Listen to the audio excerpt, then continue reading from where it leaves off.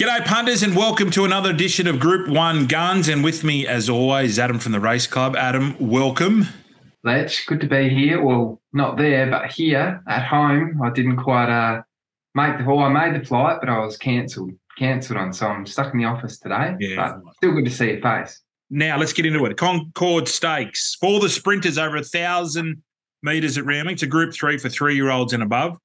Well, this is the first step towards the Everest. No nature strip, but the old sparring partner, Eduardo, is the favourite. So, look, Ads, he would be the second best sprinter in Australia, if not the world. Can you see anything upsetting him here? Yeah, I reckon it's a hard one because I think he hasn't trialled any better or any worse. He's just gone around in his two trials leading in, and even with the set weights and penalties, he's still the clear class. He's got figures above all of these. I probably guess the only thing is how much pepper does he cop from Malkovich, who's been really pushed out at the trials and run some time from the front. But Malkovich clearly is going to be the going. I think clearly a better horse on top of the ground. So it just depends how much pressure there is up top to Eduardo's chance. We know he can absorb it, and he's a great fresh horse. So I think he's definitely the horse to beat. The one I think is the up-and-coming is Andermatt. And the trial of Andermatt with just the 12 weeks since last prep was really, really good and really knuckled down late and quick. And that was probably the best I've seen Andermatt trial leading in. And I think he's still got a bit to come. So I'm not going to back Eduardo at the odds. There's just enough query with me with Malkovich. I think he's wound up, ready to go, and I think they're going to really pour it on. So I'm going to say Andermatt can just sit off them and get last crack. So my full 100 is going on Andermatt, with Cummings having a pretty full hand here. I think one of those is going to be, and Andermatt's the one I'm going with. All right, Andermatt. Well, I'm going the old boy. I'm going 100 on the nose, Eduardo. I just think he's unbeaten over this distance here at Randwick, and when he has raced against Nature Strip, he's beaten him every time. So $100 on the nose for me. Let's go to the Tramway Stakes over 1,400 metres. Now, this is a Group 2 for 3-year-olds and above. Look, Zaki, this is where he starts obviously the campaign towards the Cox Plate. He's had a couple of trials and has opened as odds-on favourite, and with only 59 kilos, gets in pretty well. Profondo and Converge are next best on the line.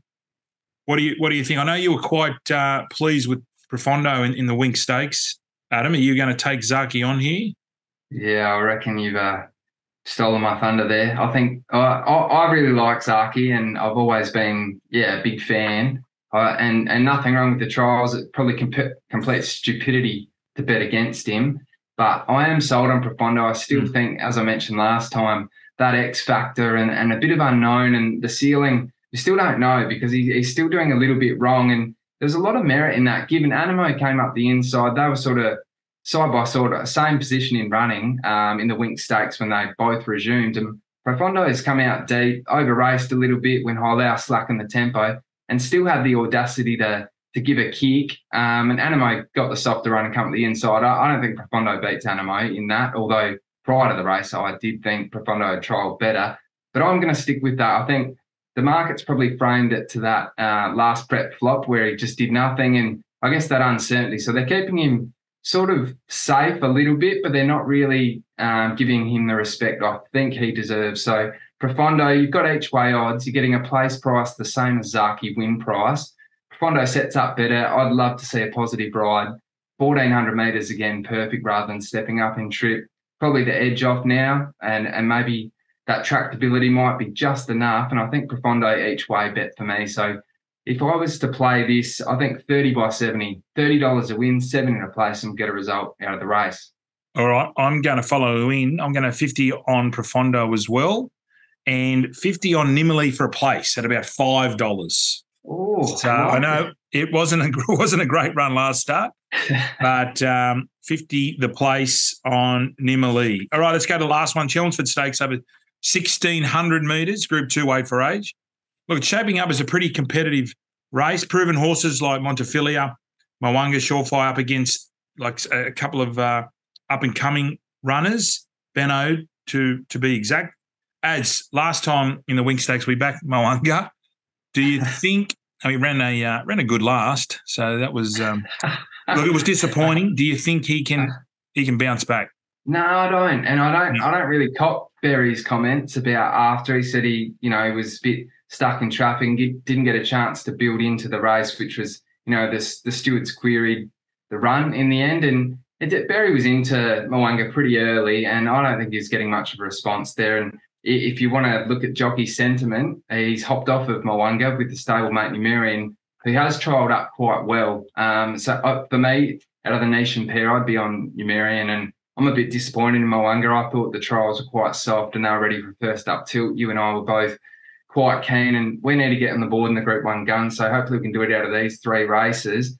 But I'm going to go with Bernode. Oh, I guess that's how we say it, Bernode. I think he was Benno, Richie.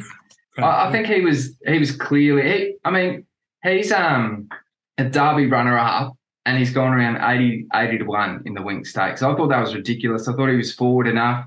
The yard sort of backed it up for us. The TRC yard boys said he's quite ready to go, and I really like now stepping up in trip, and probably gets a better race here. He was quite forward in running from what I expected first up, and he was still coming late, and I'm pretty happy with Bernard here. I think it's Montefilia. Maybe the mile was a little bit sharp. I'm not 100% sold. The trials are fine. Can't really pot it.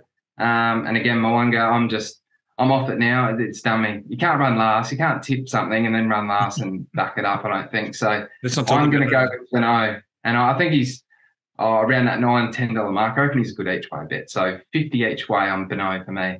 Ads, we are very much in sync today because I've gone 50 each way on my notes as well, just to prove to our boss here. Do you think the 1,600 might be a bit short? I think so, but given how forward he was in that first up run, he was probably more forward than I anticipated. I thought he was going to get back and really flatten out and be that eye-catching run. Still think he did that, but he was more forward in running. So I think he's still got that freshness in him, and the mile now is probably the perfect step up. And whatever he does, he's going to improve on as he gets out and trip. But I think right now the mile seems to suit. I reckon I'm confident he'll go well. We've got the Wizard on board too. He might pull something out of his hat. The Wiz. I reckon that's a big upgrade, He gets the outside, can build into the run. Reece Jones, no knock on him. He didn't ride anything bad there, but I just think the Wizard from the West. Let's get the Wizard home because you're right. We've got to get on the board. We've got to get on the board. We can't keep, being around the mark, but that doesn't count for the scoreboard. No prize for second. Yeah. Who cares? Comsat one in March, all that sort of jazz. Anyway, Ads, I've missed your beautiful face and your beautiful hair live in studio, but you still look very dapper through the Zoom. I know. I think I said to you just before that I think the light's really giving it a good little tint there.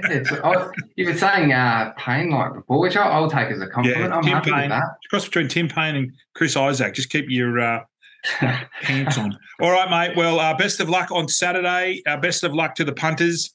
Gamble responsibly, and we'll see you next week.